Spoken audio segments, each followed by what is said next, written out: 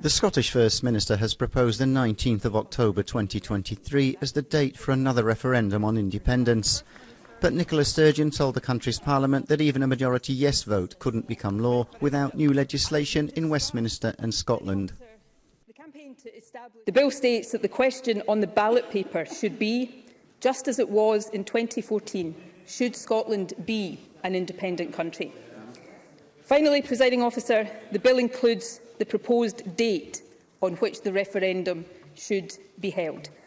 In line with the Government's clear mandate, this is a date within the first half of this term of Parliament. Presiding Officer, I can announce that the Scottish Government is proposing that the independence referendum be held on the 19th of October 2023.